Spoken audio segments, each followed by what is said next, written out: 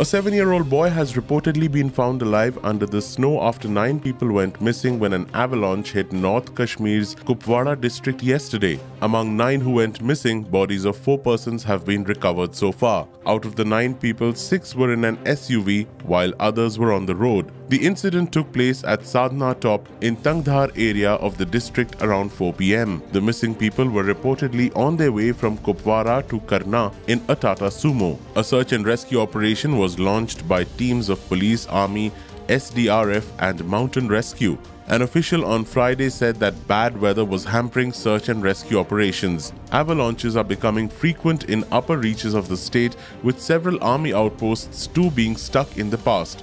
Last month, 3 soldiers went missing when an avalanche hit their outpost Gurez. Their bodies recovered days later. In a separate incident, 2 soldiers went down a deep gorge in the Naugam sector along the LOC. The Met Department has predicted that the cold wave in the state and across most parts of northern India is likely to continue till the end of this week.